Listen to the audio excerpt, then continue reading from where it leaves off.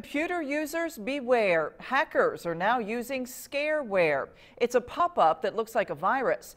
The pop-up will say computer is affected. Call this phone number for help. The phone number listed is actually a scam number. Hackers get into your computer and will ask for a payment.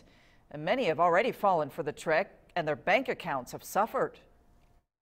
It's important just not to give anybody your credit card number. If you are at all worried about a pop-up, bring it local where you could deal face-to-face with somebody.